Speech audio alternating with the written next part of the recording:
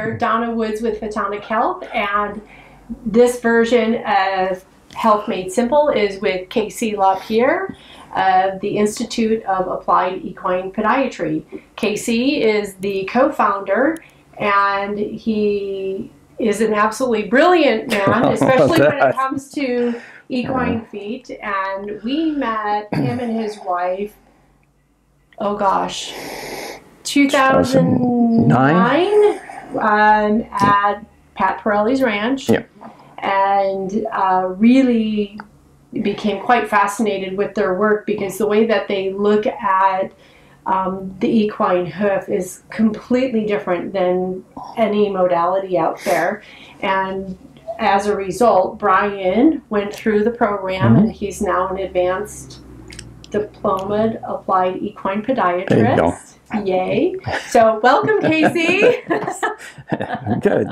Thanks for having me on. I appreciate that. Hey, no problem. So equine feet trimming is a giant topic, and we could talk for years on it.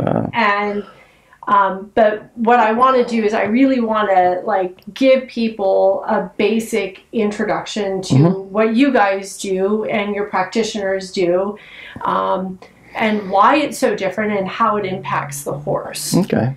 So if you want to give sort of a... Yeah, you know, when, well, my first book we wrote back in 2004, we actually put a definition for what we do, okay? And it's a pretty simple definition that kind of describes what it is that's different about how we approach hoof care. And basically the definition is pretty simple. It's the essence of applied equine podiatry is actually the conscientious study of the equine foot, always striving to expose it to the proper environmental stimuli. So we're talking about what we're doing in the environment the horse owner is going to do. It's always accepting the fact that the horse has the innate ability to heal itself, but the environment that we have our horses in, domestication, has actually broken that golden rule of do no harm. And you know, looking at it from a holistic perspective, you know, I was a farrier for many years. Yep. You know, going back to, I started as a farrier, professional farrier back in the early '80s. On the racetracks in New York, right? Yeah, for standardbreds. I used to do a lot of standardbreds, the trotters and pacers, and I would look at the hoof, and I was seeing changes in the hoof. And I assumed that was because of the horse, you know, because how I was shoeing the horse, that I was getting these changes that were not desirable. So I started to look at ways to learn how to shoe the horse better. Okay. But that's where the turning point came.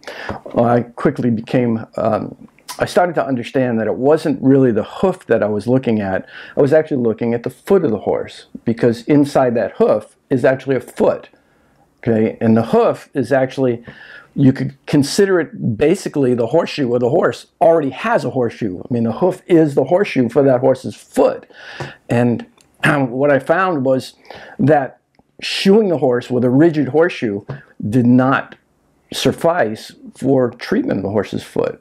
You know, so that's why originally, back in 1999 and 2000, actually our company slogan was "shoeless, not clueless." Correct. Okay, that's originally where we came from, because I don't agree with the way horses are being shod today. I don't agree with shoeing, period. So how we look at it is we look at it, how can we develop the healthiest foot on our horse? Okay, and it's not about barefoot, it's not about shoeing, it's about understanding what's required in our environment of domestication to actually get a good healthy foot under the horse. That's basically what applied equine podiatry is. Right. That's awesome. That's awesome. It's a big mission, and I know you guys have been doing it for a very long time, and you've barely scratched the surface.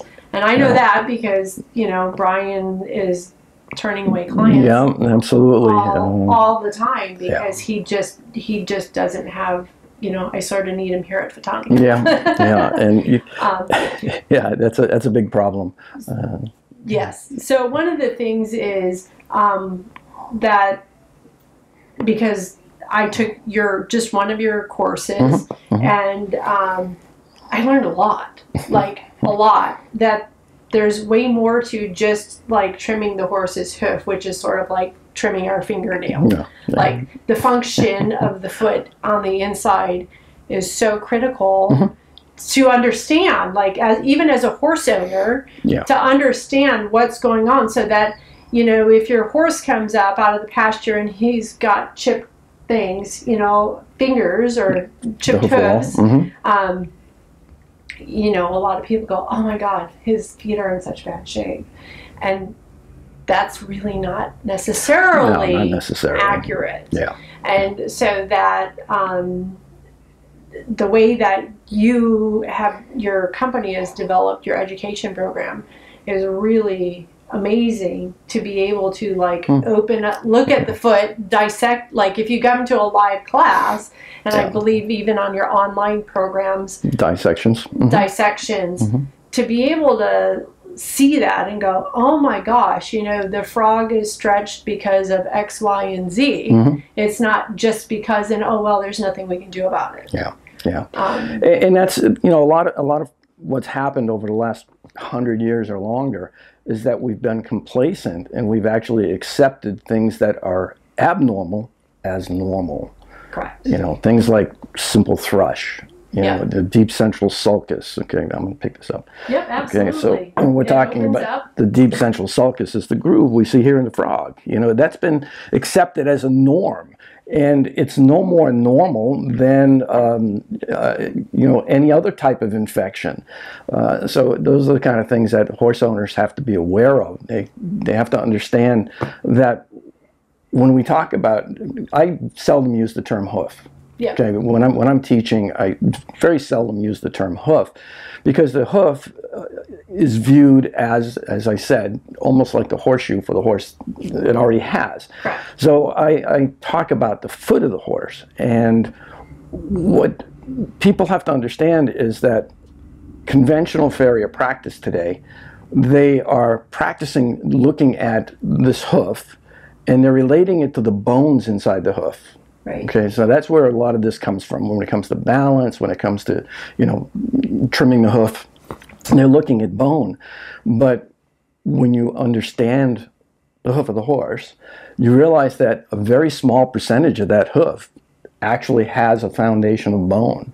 Right. Okay, and when you look at this, I'm picking it up again because you can see that's the coffin bone. Right. There are 3 bones in here, but if you look at this, this is the bone, the coffin bone, and it is actually about less than half of the internal foot that is responsible for the growing of this hoof. We have all cartilage and we have soft tissue, and that's what we have to concentrate on. And that's the kind of thing that, as horse owners, I'm going to mess this up. As horse owners, you have to have an understanding that we're not dealing with a hoof that it's a living structure. I mean, you know, between circulation and soft tissue and cartilage that make up the majority of that foot. You know, how we treat these normal conditions changes. Absolutely. Okay, we're looking at them from a more holistic perspective. We're looking at it saying, okay, why does my horse have reoccurring thrush? Why are the hoofs always cracking? Why do we have thin soles? You know, first you have to learn how to identify these problems. Absolutely. And that's what most people, you know, they look at a hoof, and if they look at the hoof wall and look at the outside and say, well, there's no crack, so that's a healthy hoof. Well, that's not the case. True. So those are the kind of things that people have to be educated on. They have to be educated on what actually constitutes health in my horse's foot. Right. You know, that's what we, that's our mission. That's our goal for, you know, 2023 is actually to, you know, educate as many people as we can to recognize what is unhealthy and what practices are being done today that are actually detrimental to the horse. Correct. Correct. Yeah, it's quite interesting because Brian gets called out, and I'm sure you do too, on the worst case scenarios, right? You know, like they've been through the list, and you're like the last resort. I mean, it's pretty common with most of your, probably all your practitioners as well, and it's quite interesting to see that in a matter of a couple trims that it can be dramatic changes. Dramatic changes. Absolutely. How important is it? Like, so we're going to talk about environment a little bit. We're in Florida. We have a lot of sand. But we came from up north, you know, where there's clay and there's lots of rocks and things like that. So sometimes I hear people go, well, I can't ride my horse, you know, because there's a lot of rocks and it's a rough terrain. What is your, like, how would you respond to that? You know, these are the kind of things we get a lot of questions on. It's understanding that you're going to have a foot for the environment you're in, and if you want to exceed that environment, for instance, if you know, our horses, like you said, are on sand and on pasture. If I want to take my horses and I want to go ride, you know, on the trails here in Florida, a lot of them are rocky. I mean, you've got a lot of limestone and you've got, you know, a lot of problems.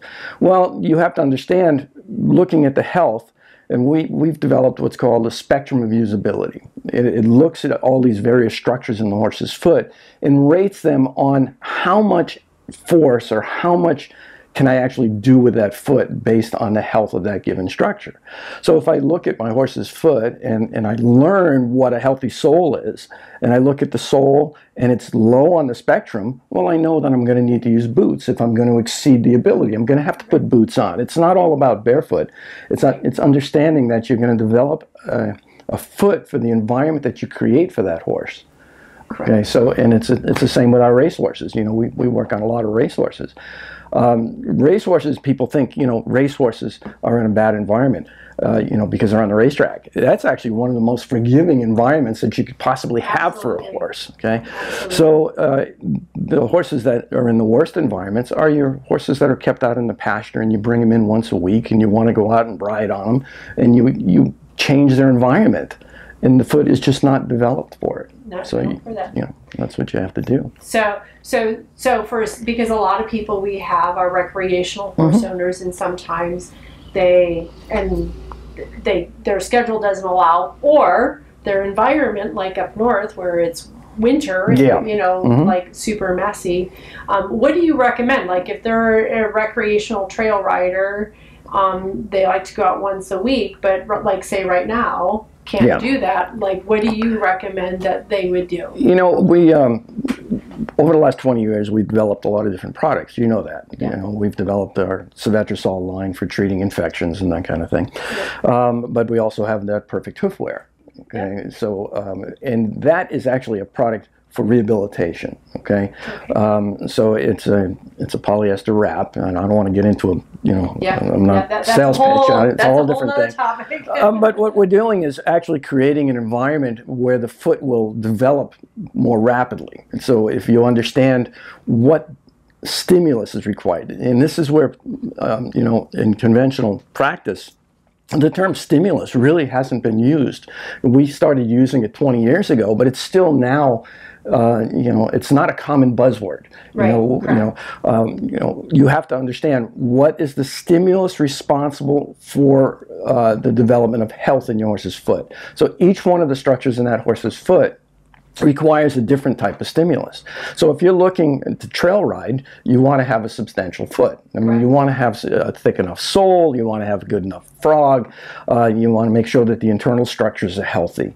And that the only way to do that is by exercise. That's how you create stimulus. So even if you want to ride on the weekend, if you're not going to exercise your horse during the week, and you're not going to put the time in to develop those structures, you can't ask that horse to do something, you know, above and beyond whatever that spectrum rating is for that foot. Right. So that's when you would turn to things like a boot. Okay. So if you want to go riding on the weekend, you can put a set of boots on. That's fine. But don't think of that as rehabilitation. Don't think that as, you know, I'm going to be improving the health of my horse's foot just because I put boots on. And we get that all the time. You know, people said, you know, my horse has been barefoot for 2 years, but he still can't go out on trails. I said, well, what did you do for rehabilitation? What are you doing to improve the health of that horse's foot? Robin, my partner, and my wife at the Institute always says it. You know, it's been 2 years. You've had 2 years to grow an entire hoof. Right. What is you doing wrong, or what's missing that you can grow a hoof in 2 years and still not have the structures that you want? Right. So you got to look at it and say, what's going on, you know? And it comes down to developing a good exercise program so you get the right stimulus. Balance is very important, you know, making sure that you're always in balance, and hydration. That's another thing we always talk about, you know, horses, hydrating our horses, because too many people don't take that into consideration. They take into diet, they take into supplements, they take in all these other things, but they're not looking at the hydration on the horse. Right. It's really important. It's super really important. Yeah, it's interesting that you talk about the stimulus and the rehabilitation of the foot, because one of our horses, saddlebred, she has had notoriously flat feet. She came to us that way. Brian's been working on her, and we, you know, she had it's not an injury, it's not an illness, but she had a medical condition that she could not be exercised for 2.5 years. Yeah. Right? And so, like, Brian was just, like, pulling his hair out going, why, you know, like, what? And we got the medical condition resolved, and she's back into work 3 to 4 days a week. And all of a sudden, we're like, the foot's coming back. You know, like, we're getting concavity. Like, we are just having a party in the barn because we're, you know, and so I love that you brought that up, because I think a lot of people forget that. And I don't know that it has to be a long time frame. Like, you know, what? You know, 10 minutes a day, 20 minutes a day, half hour a day. I mean, ideally, half an hour to 45 minutes a day would be ideal. But what is a subject that's way beyond this, I'm sure, but we need to start thinking about, you know, people talk about circulation. I go beyond circulation. We talk about lymphatic function. Yeah. Okay, so in a horse's foot, you know, circulation is 100% biomechanical once that foot hits the ground. Okay, so that's why the exercise comes in. You have to have it for the circulation, but more importantly is lymphatic function, getting all those toxins out of the foot, getting all of the toxins, virus, bacteria, all of it out of what we call the interstitium, the tissue that's responsible for the growth. Right. That has to be evacuated, and that can only be done with exercise. Correct. Okay, it's 100% biomechanical. Correct. Okay, any type of lymphatic drainage absolutely. is 100%. It's biomechanical, and the horse in particular. I mean, we understand now that, you know, if that foot is not distorting, and I don't want people to get confused. I'm not saying distorted. Right. I'm talking distortion as a verb, and the foot has to be able to flex and move correctly for that to happen. Correct. And so if your horse is not exercising, you can't expect to treat thrush. You can't expect to treat thin soles. You can't expect these things to resolve themselves unless you provide the correct stimulus, which is through exercise. Through exercise. Yeah. Yeah, through exercise. And putting them out to pasture doesn't always... No. And it's... Mine are when you're rehabilitating... they're on 20 acres, and she's active, but not, not the same as when we're doing dressage training. Yeah, and you think about it yourself. If your right foot is sore, right, you can go for a walk, but you're not going to be using it the way you should be using it. And that's the same with a horse. I mean, if a horse is sore on his front feet, he's not going to be using it the same way. Correct. So these are things that people have to look at. Right. Exactly. When it comes to the environment, a lot of people have herds. They get into this with natural environment when they want to have the herd and they want to have companionship. That's all well and good, but most of the horses that we find that have problem feet Yep. are low in the pecking order. Oh, interesting. Okay, because they're the ones that don't get to the water enough, or they're the ones that get chased away from the hay all the time, or they're always stressed. Because stress is one of the biggest, contributors to problems in the foot. Right. Stress. So, when they're low on the pecking order, we've got an old Pasofino that he's low on the pecking order. He'll go out in the pasture and he'll stand in the corner away from everybody because he's always pushed around by our mare. So he's the one that's going to have the hydration problems. He's the one that's going to have the foot problems. So, and that's, people have to understand, if they've got horses that are not active and they're low on the pecking order, you got to kind of, sort of monitor it. Monitor the fluid intakes, water intake. In Florida, we have a big problem because we have these water tanks and automatic waterers. Correct. And that can be a major problem when you have a horse that has foot problems, because you want to know how much they're taking in. Correct. How much water are they drinking? Correct. So, I always recommend that those horses, be offered at least 5 gallons in the morning, 5 in the afternoon, 5 at night, so that we know how much they're drinking. Correct. When I was a trainer, we never put a horse away until he finished a 5-gallon bucket of water. Wow. I mean, it's just, you never did. And it's so. true, because we have 2 herds, Mm-hmm. and we've been very diligent about monitoring them and making sure that the dynamics are right in between the herds. And we had to do a bit of adjusting and swap 2 geldings out. Mm-hmm. But we watch them, and we do have automatic waterers, and they go up, and like you said, if it's the last horse in the line and the rest of the herd's taken off, that horse doesn't. They don't drink. And it's actually very critical, because we're talking 10 to 20% change in hydration. If you're feeding supplements, you're feeding electrolytes, and a lot of people, they'll feed electrolytes when they shouldn't be feeding electrolytes, and they're feeding supplements when they really don't need to feed supplements.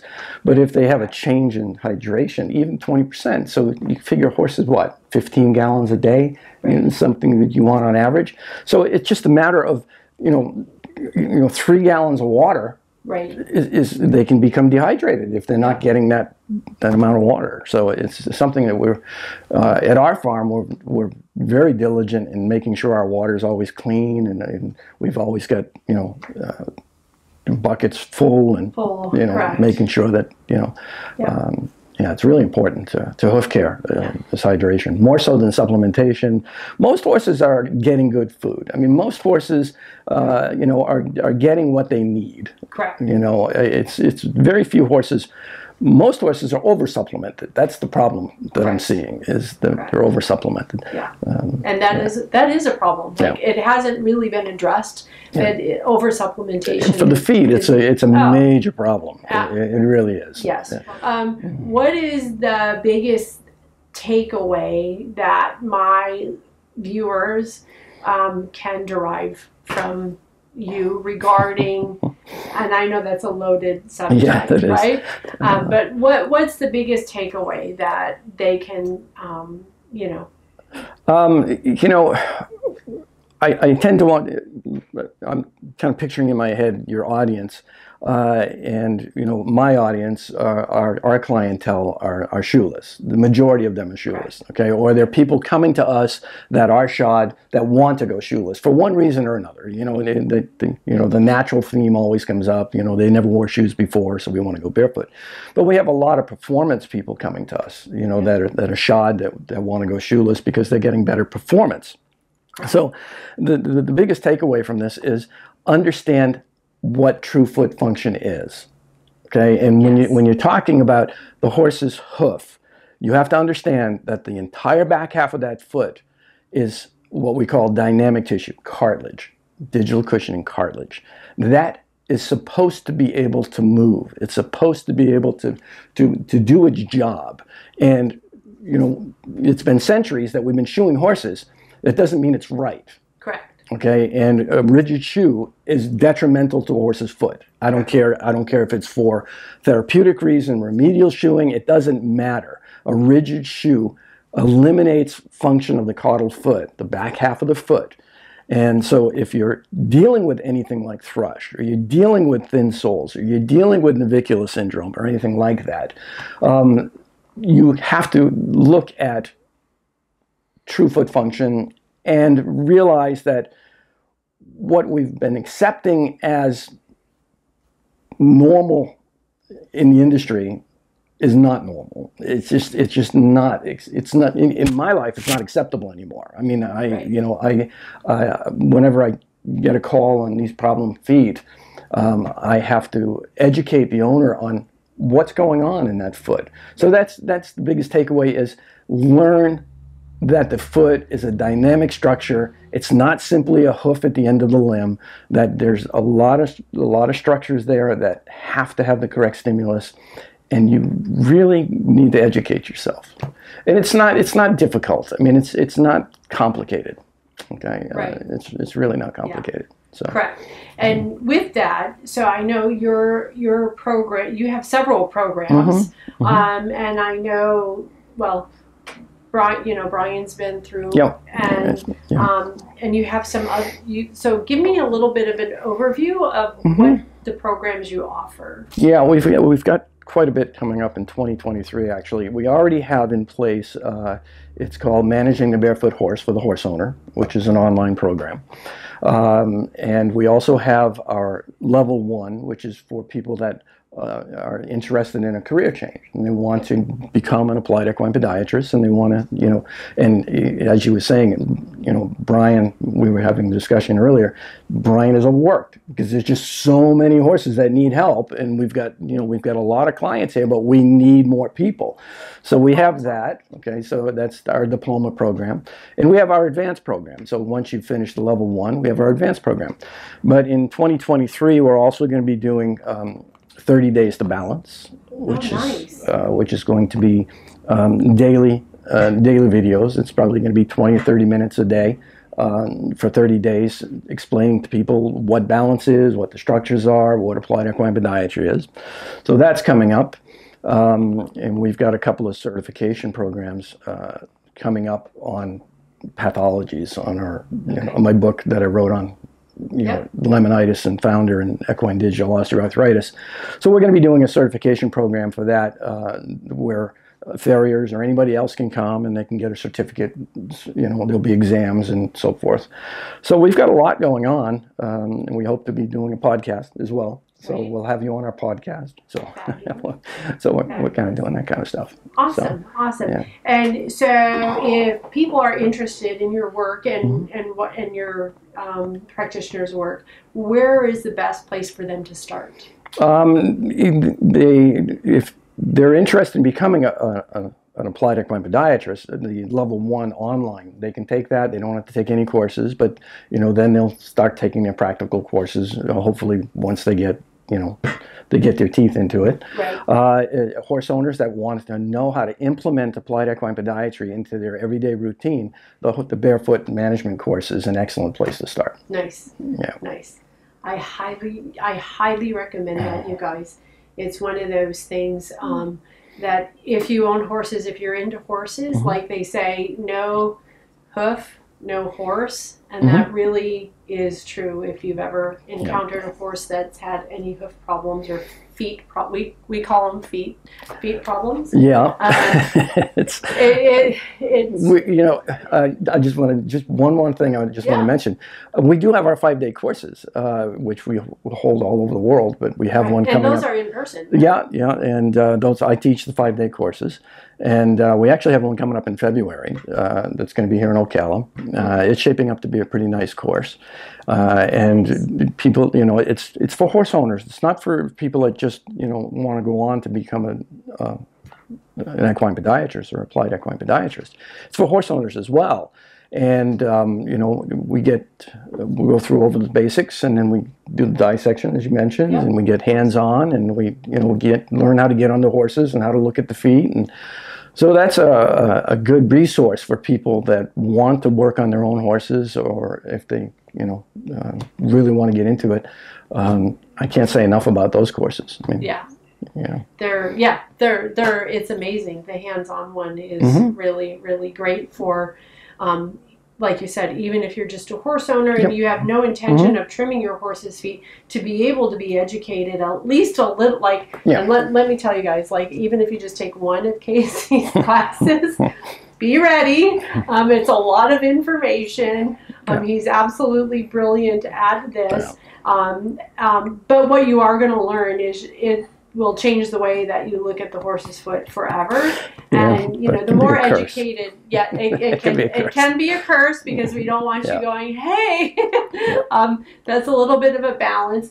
But you know, proceed with caution, but you know, become educated. Yeah, and absolutely. You might find that, you know, kind of like Brian, like he originally took the class because of our business and because of what we do with red light work. Yep. And he, with that engineering brain he's got, you know, and it's all angles and planes, and he looked at it and he went, hey, this is really cool, and just sort of fell in love with it. And it's sort of like, you know, his second or third career. Yeah.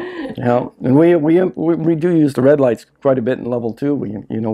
We recommend them, and and now you guys, I mean, you guys travel worldwide. Do you have classes over in Europe? Yeah, we're busier over in Europe.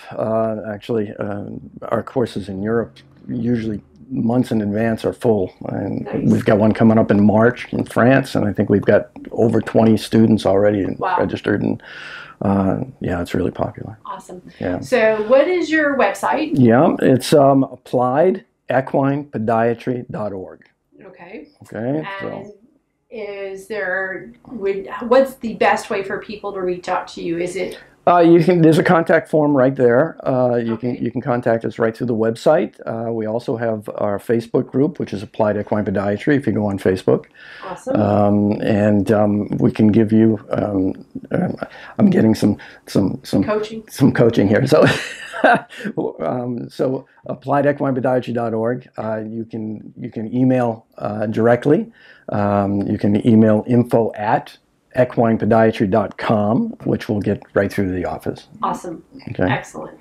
And if you guys can't figure out how to get a hold of him, we'll have this in our email, and we'll also have the contact information on, if you're watching this on YouTube, the information will be below, so check that out. And if you still can't find what you're looking for, reach out to our office, and of course we're able to get you connected up to these amazing people. So thank you so much for being on today. We appreciate it. It was excellent. Thank you. Thank you. Thank you for watching this edition of Photonic Health Presents Health Made Simple. Don't forget to like, share, and subscribe, and ring the bell for notifications for all new Photonic Health videos.